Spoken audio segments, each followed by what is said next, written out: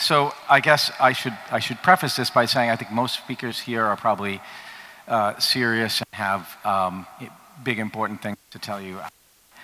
Make a living making fun of Silicon Valley, so and making fun of startups, so in various ways.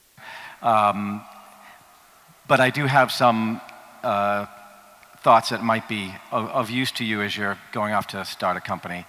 I recently published a book based on my experience working in a startup as an old guy in a startup, which has just come out. And I'm going to talk a little bit about some of the things that are in the book. Before I do, I wanted to tell you a story, and it's about this photo. That's me in the left with all dark hair. When I was a young guy in the late 80s, I was a reporter, and I worked for a trade magazine in Boston, and the woman on the right was my colleague, and we got sent out to do a story about Microsoft, which at the time was not the biggest software company in the world. It was, there were other software companies that were actually bigger than Microsoft. They were important because they made DOS, and they were just starting to roll out Windows, but they weren't really what they became. There's another piece of trivia in this photo is that the woman in the bottom left, the PR woman watching us, ended up marrying Steve Ballmer, the CEO of, well, former CEO of Microsoft now. Anyway, the story is that my friend Pat, the woman and I, went out and we met Bill Gates, who looks very young in that picture, and we spent 3 days and we came back and we wrote a bunch of stories about Microsoft. And what Microsoft was saying at the time is, I know you think we're just operating systems, but we're gonna do apps. We're gonna do a word processor and a spreadsheet and all this stuff. And at the time, that seemed insane that Microsoft would get into apps. And how could they ever beat Lotus? Lotus 123 is the spreadsheet, and databases and word processors. It was WordPerfect at the time. Anyway, we came back and we wrote up these stories saying, this is Microsoft's next new thing. They're gonna try to do this. And the twist is that Pat then turned right around and went back to Redmond and got a job at Microsoft. And 10 years later, she had retired. And 10 years later, I was still scraping away, making no money as a journalist. And it taught me a very important lesson, which is that, you know, you should go work in the tech industry rather than writing about it. Writing about it maybe wasn't the best way to make a living. So you flash forward to 2012, and I was the technology editor at Newsweek in New York, and I got laid off because the media business was dying. It was, you know, magazines and newspapers are going out of business. And I looked around and I realized it wasn't just my publication that was dying, it's the whole industry I was in was dying. And I had to do something new. And I thought, now is the time to do the thing I should have done in 1988. I'm gonna go work at a tech company. I'm gonna go get a job in one of these places. And I looked around and I realized there was this next dot-com bubble happening, that the first dot-com bubble had blown up and exploded, and I had covered all of that as a business reporter at Forbes magazine. But now, you almost couldn't believe it, but there was another bubble taking place. And in most of the United States and most of the world, I think you weren't really aware of it, but I happened to be working in San Francisco at the time, walking around in South of Market where Uber and Twitter and all these companies are, and it was like Groundhog Day. It was like you're seeing the same movie start to take shape again. Like there's, you know, grown men on scooters riding around, and the coffee costs $7, and you know, there's all these kooky companies, and it's like, holy shit, it's happening again. Like this wave is taking form again. So I said, I'm gonna get in there. So I found a company. I happen to live in Boston, which is on the East Coast, and I didn't want to move to California. But I found a company in Cambridge called HubSpot. And I ended up spending 2 years working at this place. And that's what my new book is about. And this, to me, was like the epitome of a startup. Like I wanted to work at a young, growing, pre-IPO kind of company. But I didn't want to do the 5-person company. That was too much risk for me, because I have young kids. And HubSpot was right in the middle of that. And there's something I think that you probably are all aware of, but I had bought into this too, was this idea of the entrepreneur being on a hero's journey. There's this mythology that's been built up around startups, especially in the last 10 years. And I think we all get fed this. And I don't know where this mythology originated, but it certainly gets propagated by VC firms and by blogs that are in part funded by VC firms.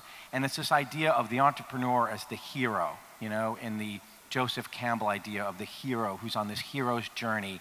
And he doesn't want that safe Fortune 500 job. He wants to control his destiny, and he's going to slay dragons and disrupt markets, and in the end he's going to overcome obstacles and he's going to triumph. And it's sold as this very romantic, exciting adventure. And I completely bought into that. And in part of that adventure too, you're going to make the world a better place. That's what we make fun of a lot on the show, on the HBO show. It's like, no matter what you're making, at the end of your slide deck you say, oh, and we want to make the world a better place, right? This has become this thing, you're the heroes who are out there to save the world, right? And the rhetoric gets a little bit lofty and ridiculous, which is why it lends itself to satire so well. Anyway, I'm going to show you a few slides of HubSpot, and you can imagine that I came from, my previous 2 companies were 80 years old, each of them. They were big, hierarchical, old media organizations with lots of perks in certain ways, but also very, very hard to change, you know, really resistant to change.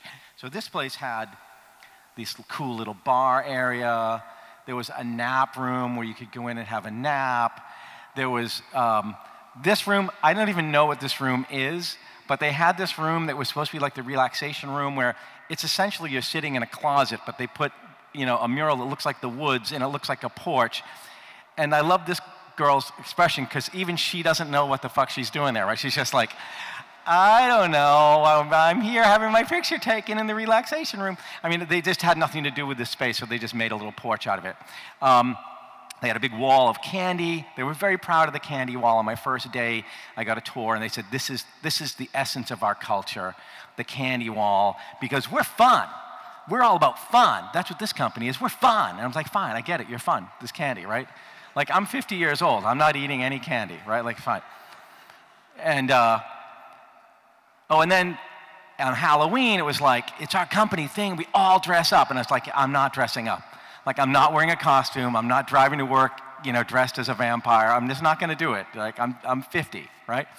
And then it was like, we dare to be different, right? Like, see, but when you really think of it, just look at it a little closer and see how different do you think those people really are.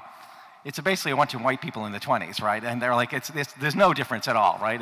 In fact, it's very uniform. Like, there's a very heavy amount of conformity, right? Dressed up as, we're so different.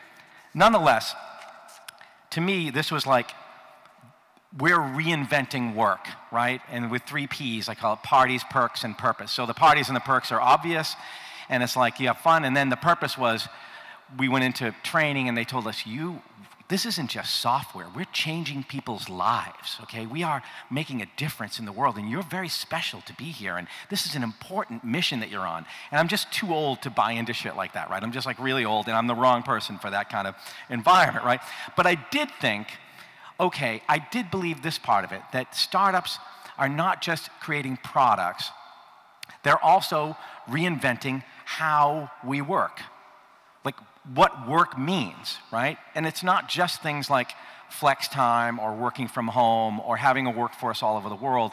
It's sort of, what does a company mean? How does it operate? So I thought, I wanted to see that. I wanted to see, what is work going to look like for the next 10, 20, 30 years? I've been in the old world of work my entire career, like in big, very hierarchical media organizations with a lot of management, a lot of structure. I wanted to see this new thing. And long story short, it didn't really go very well, but this is what I thought I was going to be like, working in a startup, and this is what I really was.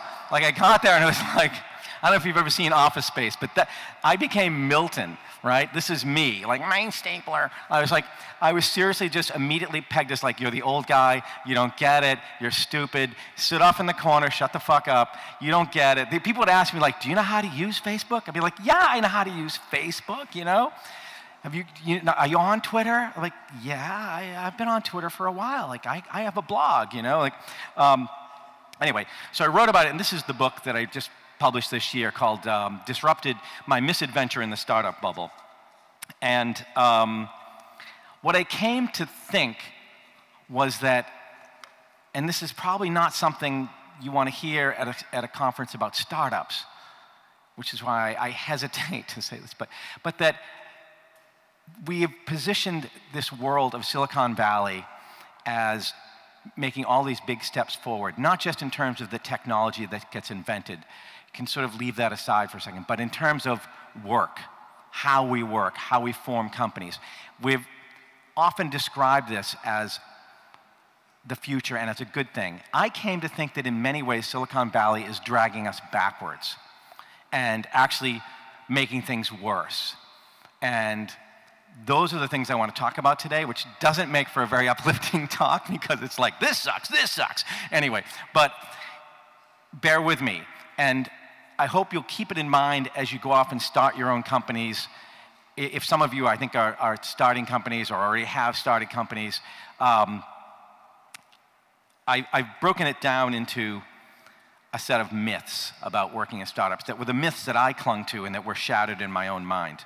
The other reason I wrote the book was not just to make fun of a startup or all startups, but because there's now a trend in the United States where I guess you would call them legacy companies, older companies, are now trying to copy Silicon Valley. They're looking to Silicon Valley as inspiration and innovation, not just, again, in products, but in how products are made, how innovation takes place. So you have companies like Walmart and GE setting up incubators in Silicon Valley and renting space and, you know, putting in the beanbag chairs and the foosball tables and trying to have like, hey, we're hip, you know, and they want to hire millennials, and the only way you can hire millennials is to give them free beer and beanbag chairs, right? There was the one bad thing about the place I worked is they literally had conference rooms with beanbag chairs, and I was like, where are the fucking chairs, right? And they were like, no, you sit on a beanbag chair. And I'm like, dude, I can get into the beanbag chair, but getting out of the beanbag chair is going to be difficult for me. And the New York Times did a review of my book, and the artwork was perfect. It's like an old guy in a suit stuck in a beanbag chair like this, right? And I was like, that was so perfect. Anyway, so big companies are now going to the Valley and trying to copy it, which I find to be a very dangerous thing. And I think they're copying sometimes things that aren't good. And we're sort of throwing the baby out with the bathwater. We want the energy and the excitement and the innovation of Silicon Valley, but we're getting some of that, but we're also getting some of the worst aspects of Silicon Valley. Anyway, not to belabor it. Myth number one is you'll get rich. I think that's the big one that gets sold to everybody, is you're going to get rich. You're going to start a startup and you're going to be Bill Gates or Sergey Brin, right? But first, keep in mind that most startups fail, right? Almost all of them fail. And then there are different definitions of failing. Sometimes you fail because you utterly just, like, the thing just dies. But there's other failure where you sold and you got acquired, and you got acquired for 1.5x what the last value of your last round, or you get acquired on a down round. All those are forms of failure. Unless it's a 10x return, it's basically seen as a failure, right? And it also means that unless you're the founders, you're not going to make any money. Even in the successes, right, the game has been rigged, especially in the last 10 years, such that the venture capitalists get rich, but they're already rich, but they get richer, right? The founders might get rich, but everybody else kind of gets left high and dry. There's a story happening now when a unicorn startup stumbles, its employees get hurt, right? So this happened at Square. Square went public, but it went public at a valuation below its last private round. And so a lot of employees at Square were underwater with their options. They had options, but they were worthless. Jack Dorsey, on the other hand, plenty of money. He did well, right? And a year ago, last summer, I talked with the CEO in Silicon Valley who predicted this. And this is where it really gets dark, is that this person's a CEO of a tech company and does some angel investing, and said to me, okay, I was talking about unicorn valuations, because, you know, we still call them unicorns, but in Silicon Valley, they're not very rare anymore. There are now something like 230 unicorns. There were 8 a couple years ago. And there's this ballooning of valuations. And I said to her, what's going on with that? who's going to get hurt? Someone has to get left holding the bag when this happens. And this woman said to me, here's what happens. Who do you think gets hurt? And I said, I don't know, the VCs, because they paid too much. Oh no, the VCs are protected with something called ratchets. So if a VC comes to you and says, we want to invest in your company, we'll value it at $5 billion. Cool, right? It was worth only $1 billion 6 months ago, but fine. But we want ratchets. If you go public below $5 billion, you have to give us more shares to make us whole. In fact, in the case of Square, the VCs were protected with ratchets that guaranteed them a 20% return. So they essentially could not lose. The investors could not lose. Unless the company totally failed, they were going to get issued enough shares to make them whole. So they're fine. And I said, oh, well, then the founders get hurt. No, the founders don't get hurt because what they're doing is saying, you're crazy enough to pay $5 billion for my company? I'd like to sell you some of my personal shares in this round. So they're cashing out before the IPO, right? The founders are selling their shares in the private rounds and walking away with money. In one case, at a company called Secret, these guys raised some money, and then they didn't need any more money, but they went out and they could raise money, so they raised another $25 million, and they each took $6 million, and one bought a Ferrari, and then 6 months later they said, this isn't working out, we're just going to shut the company down, right? But they keep the money. Well, they may have given it back. But anyway, this CEO said to me, so the venture capitalists don't get hurt, the founders don't get hurt, who does that leave? And I was like, I don't know. She's like, the employees, stupid, think about it. The employees, they're getting screwed. Their options are now going to get set at this last private round. We know we're never going to go public at that valuation. And every CEO in the Valley knows this. We all know this. We're screwing our employees. And I was like, you are? And she's like, yeah. And I'm like, well, how do you go into work every day and look these people in the eye? She's like, well, most people out here think that they're really good people. They really think that they're morally very, good people, and they just don't think that they're bad. And I was like, but you all know that you're doing this, right? She's like, yeah, we totally know. And then I sort of tucked that away because it was last summer. And then by about this spring, these things started happening. And every time it happens, I write to her and say, oh my God, there's another one. She's like, yeah, I told you. Like, they know this train wreck is coming, right? Another way employees get screwed is in a very simple example. You can go look this up. When Zynga went public, in the months leading up to the IPO, Mark Pincus, the founder, just went to a bunch of his employees and said, I know we promised you 10,000 options, but you know what? You got to give 5,000 back. And they're like, what? Wait, you promised me 10,000? It's like, well, either that or we'll fire you and you won't get them anyway. So either give them back or just we'll fire you tomorrow and then you won't get anything.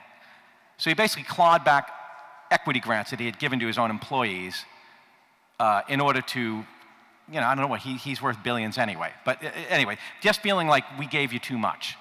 So you have to be careful about how you approach this as an employee. The larger impact that this has is that, and I think this is not coincidental, is that the ratio of pay between CEOs and average employees keeps going up and up and up. So this is a chart that shows in 1965 in the US, the average CEO had made 20 times as much as the average employee. Right now it's at 295, but look the chart, look how the chart goes. It kind of creeps up, creeps up.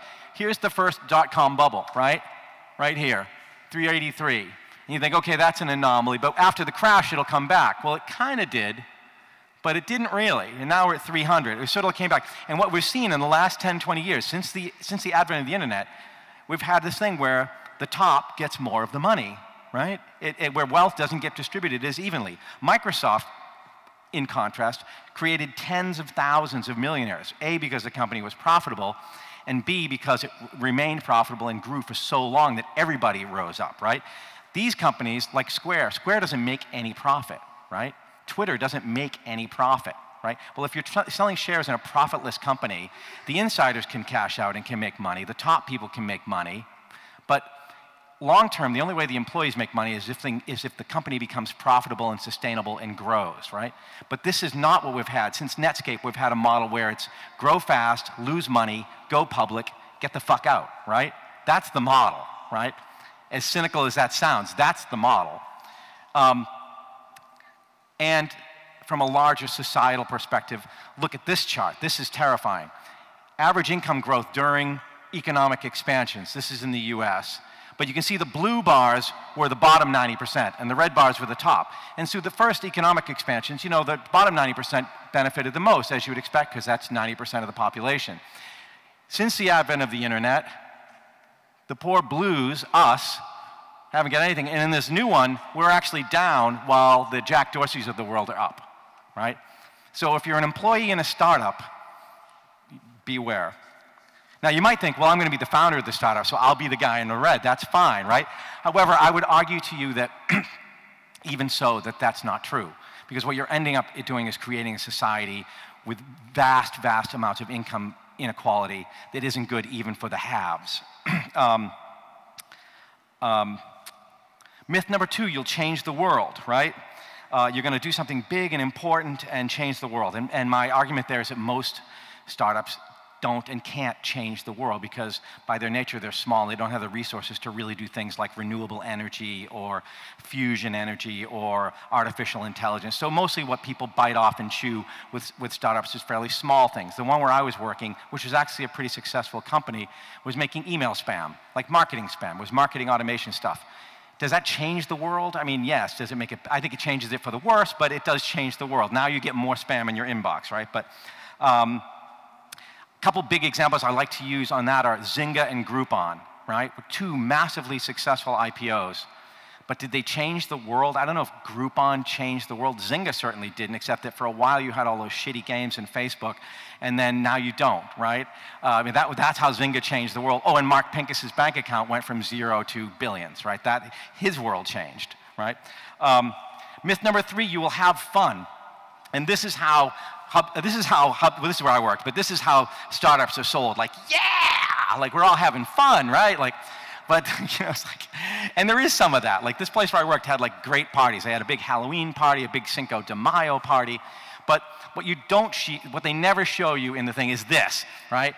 And this is really and for a while, I was a bad employee, right? So for a while, to punish me, they put me in the telemarketing room, like to make me work in there as a blogger. They're like, oh, I have a new desk for you. And it's like the loudest room in the world. And so imagine about this size, a big cavernous cement room with 150 former lacrosse players who just on headsets all day reading scripts into a phone, cold calling people all around the country, selling shit, right? And there's me. I had like sound canceling headphones on and earplugs inside and music playing, and I could still hear this one guy all day. And they're on brutal quotas. They're on monthly sales quotas. They have a number to hit. If you miss your number, you're gone, right? So what you end up happening is you work in a very stressful environment. Actually, some of these startup jobs are very, very taxing. I had a person in sales say to me, nobody can work at this company for more than a couple years because it's just brutal. It's not sustainable. She said, like, that's why nobody here is 40. Look around this room. Everybody here is in their 20s because like when you're 20, 23, 25, you can do this. And mind you, they were getting paid $18 an hour, which in the US is, you know, decent money. The minimum wage in Massachusetts where I live is $9 an hour. So that's what you get at McDonald's. So you're getting twice what you'd make at McDonald's to sit tethered to a machine which monitors you all day long, keeps track of how many times you went to the bathroom, how many calls you made, how many things you closed, all day long, with a boss who tells you if you don't make your number at the end of this month, you're gone, right? McDonald's almost starts to look not bad, right? Because at least you can, eat free food. And there's this insidious thing called culture fit. And Silicon Valley guys are now big into culture fit, and they'll hire saying, we'd like to hire people that we'd like to go have a beer with, right? Which to me is like the stupidest reason to ever hire anyone for anything. It's like, yeah, I'd like to hang out with that guy, right? So what happens is you get this, this groupthink. You get this dynamic where you hire people that remind you of yourself, and you all look the same and think the same, and nobody sort of dissents, right? It's kind of the wolf in sheep's clothing. Like you signed up for the parties and you get in and they said, here's your desk, make your calls, asshole. And if you don't, we fire you, right? You have brutal cultures like Amazon, where Jeff Bezos finally at Amazon recently said, we never claim that our approach is the right one, just that it's ours. A brutal book came out a couple years ago about people at Amazon crying at their desks. And not telemarketing people, not warehouse workers at Amazon. These are like the white collar information workers, middle managers, literally sobbing at their desks or sobbing in meetings. Jeff Bezos making people cry in meetings. Like, these are very high stress environments, some of these places. Another big problem is diversity. So culture fit, that thing, what it leads to is VCs invest in young white males. Young white males go out and hire other young white males, right? So I looked around the place where I was working, there was no one my age. There was one guy older than me. And we started hanging out, but then we decided we better not because we were getting coupled. We were getting paired as the two old guys, right? So, but every year, and it's not just age diversity. Age diversity is a huge problem in Silicon Valley right now. People age out at 40. 40 is considered old. 50 is like you're a giant redwood tree. You're like, you know, like you're ancient, right? But it goes hand in hand with race diversity problems and gender diversity problems. So every year, Google, Facebook, and Apple put out this report now about their diversity, which is great. They get a big, they pat themselves in the back for like, we put out a report. But every year the report says we didn't do anything, right? The place where I worked, I looked around, there were no black people. A lot of women, but the women only go so high. Top management, no women, right? In fact, this is why I say in some ways we're going backwards. In 1999 in the United States, because this all starts with the venture capitalists, and there's probably VCs here, and they might, the situation might be vastly different here. But in 1999, women represented only 10% of investing partners at US venture firms, right? And studies show that firms that have at least one woman investor are more likely to invest in startups run by women. So if you're a woman with a startup idea, you're more likely to get funded if you're dealing with a firm that isn't just all guys, right? So it was a pretty abysmal 10%. By 2014, however, it's gone down to 6%. It's actually worse. And in Boston, where I live, it's 3%, right? So the VC industry as an industry itself has this incredible diversity problem. And with everything that goes along with that, you know, it's not just that diversity is a good thing because, oh, it's nice and let's let everybody have a chance. Diversity is important because you bring in people with different backgrounds who have different ideas and you don't all think one way. The problem on the front in Silicon Valley is you had the rise of the brogrammer. You know this term, the brogrammer. And it seems funny at first, you're like, yeah, they're bros and they code and they're all like programmers. This is from the HBO show. But what you've also had is this appalling rise of sexual harassment, you know, gender bias, like really ugly stuff. And you can do a Google search for companies like Zillow, read the lawsuits, read the complaints that were filed against Zillow of like the stuff that women in the sales department at Zillow endure. And it will make you cry. I mean, it's horrible. This is not like we're making a big step forward, we're making the world a better place, right? Myth number 4 is you'll be treated well. This is going to be great and you're going to have such great management, right? The reality is that Silicon Valley has rolled out a new way of treating people that says we're a team, not a family.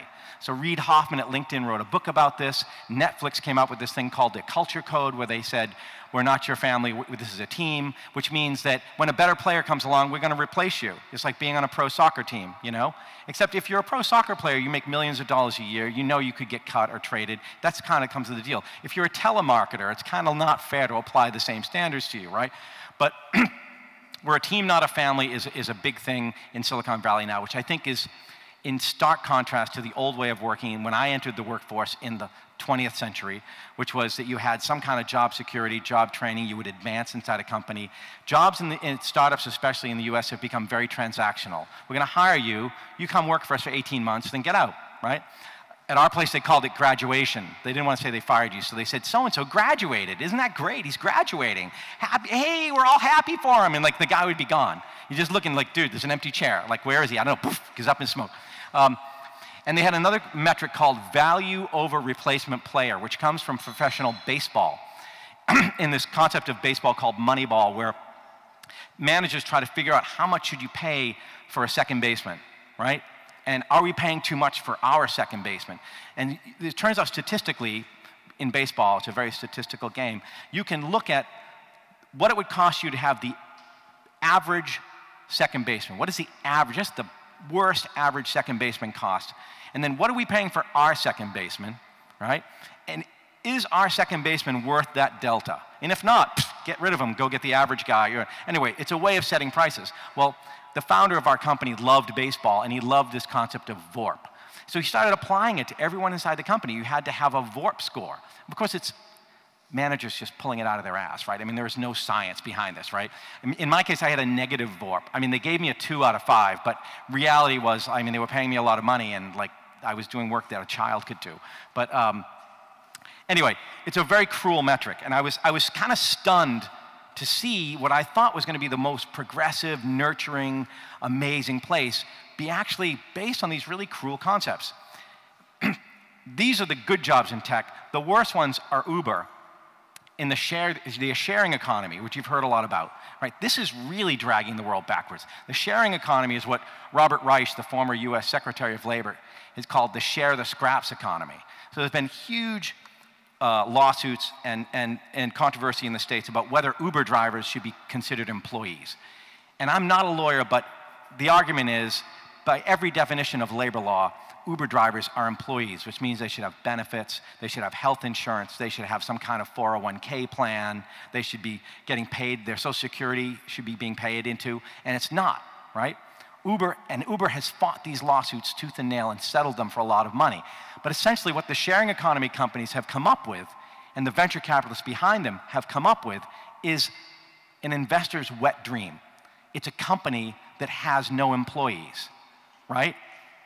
Uber is a taxi company, a global taxi company that has no cars and no employees. I mean, there's a handful, more than a handful, there's hundreds of employees at headquarters, but essentially, it's a business without all the mess and fuss of having to take care of actual human beings who work for you, right?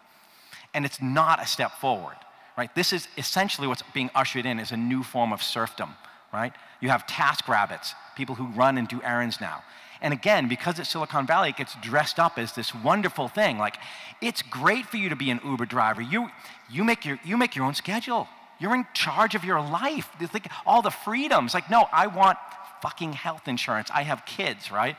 And what happened in 2008 in the United States in the big recession was that the economy collapsed, and a lot of people, especially of my generation, got aged out of jobs. Oh, my mic keeps going. Can't get back into the workplace.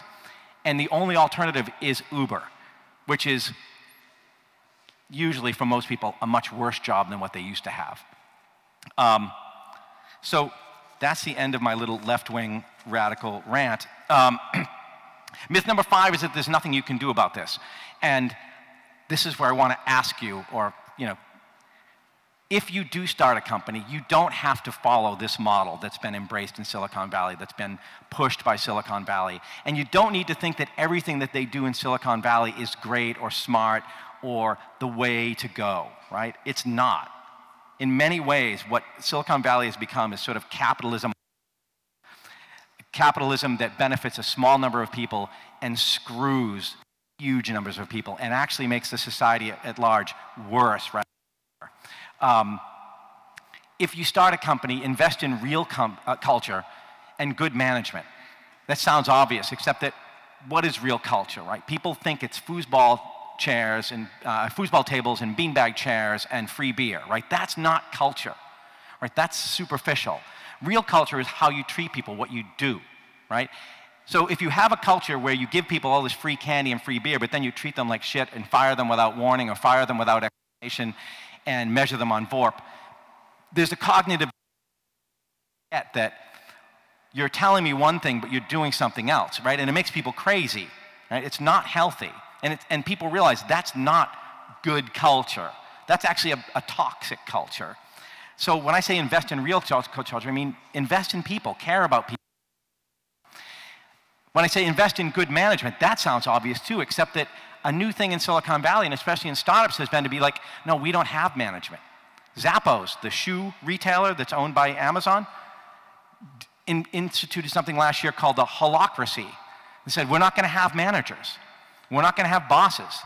We're going to have little circles of people and you'll all figure it out. And they said, if you're not buying into this, you can leave. And like 40% of the people left, sorry. I mean, people just walked out because they're like, no, I want to have a boss. My argument is, people do want to have a boss, and they deserve to have a boss, and they deserve to be managed well. One thing that happens in startups is that everybody's so focused on growth, and people are growing so fast that doesn't know how to manage. Because last week they were the intern, now they're the team manager, but nobody gave them any training or taught them how to manage people. And managing people is not something you can just do, right? Managing people is something you have to learn how to do. So if you start a company, invest in helping people learn how to manage. And if you don't know how to manage, go get someone to help you learn how to manage and then pass that learning around. I think management is actually way more important than we give it credit for in this sexy world of startups. The other one is embrace diversity. This again sounds stupid, but there's a real reason for it, you know? If you build a company with everybody the same age and they're all in their 20s, right? You're actually, first of all, missing out on a huge amount of talent of people who are 40 and above. You're missing out on the ideas of women. You're missing out on ideas that come from places where you aren't. And the thing is, when you're in charge and it's your startup, hiring person, I get that it's uncomfortable to hire people who are different than you. It's age. I think they really want me to stop. But is it, you know what I mean? It's uncomfortable to hire someone much older than you who's going to work for you. But it's also uncomfortable for that person. But if you get through that and can work on that, I think you end up with a broader range of ideas. You end up with more, unfortunately, you end up with more arguments, but more productivity too, right? Don't start a company just to start a company. This is like, again, sounds obvious, he's clapping, and I thank you. And I talked to a guy last week, a friend of mine, who's had 3 companies in the US, 3 successful exits, right? And now he's gone to work as a CTO company. And I said, great big idea right now. Like, I don't have anything that I think can really scale. And I don't want to start a company just to start a company. That are started just because somebody doesn't want to get a job. So they said, I'll have my own thing. He said, his idea is that those guys are doomed to fail, right? They're not going to work out. I think, is my battery dying? Maybe put it on this one, okay? Okay, so I thought that's really good advice, right? If you don't have a big, huge idea, that's okay. What you can do is go work for someone else who has a good company and maybe learn management, maybe learn something, and then go start your company. There's nothing wrong with going and working in a place. You know, if you want to really change the world, working at Google X is probably a better way to change the world than starting a company with 3 of your friends to make some marketing software, right? I mean, there are places that are changing the world, and you can get into those. And then maybe you can leave and do something out of that. My last point is make a profit and share the wealth. The most amazing thing to me in the last 10 years in Silicon Valley is that there are companies that never turn a profit. They never actually become profitable. They raise venture money, and they can carry on. They can sell to the public markets, and they have money in the bank, but they lose money quarter after quarter after quarter. And in some ways, they're quote-unquote successful. But my belief is that you can't really be successful unless you can sell your product or service for more than it costs you to make and deliver it. That is actually the definition of success for a business, being able to make a profit. And it's not just a good thing to do. It's the only way your company will become sustainable, right? Otherwise, all these companies now are running out of runway. They're running out of cash. The story that's happening in Silicon Valley is unicorns are doing down rounds, they're burning cash, and these things are going to start to collapse unless they can turn a profit. So now, of course, what you have is startups in Silicon Valley trying to redefine what profit means, you know, like coming up with fake, bogus metrics for what a profit is so they can claim they're profitable. But we all know what a profit is, right? When you subtract all your expenses and you get to the bottom, is there any money left? That's a profit, right?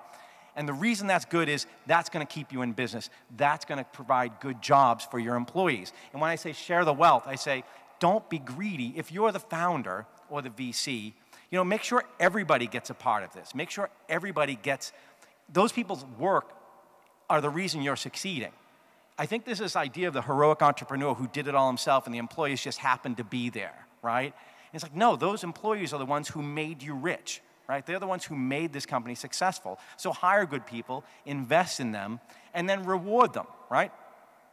Finally, I would say, you know, this whole idea of changing the world, you don't have to cure cancer or invent artificial intelligence to change the world. I think you can change the world in a smaller way, which is build a company with 10 people or 20 people that turns a profit, that does well, and provide good, solid, sustainable employment for 10 people, for 20 people who have families, who have kids. You can make a tiny bit of the world a much better place, right, by doing that.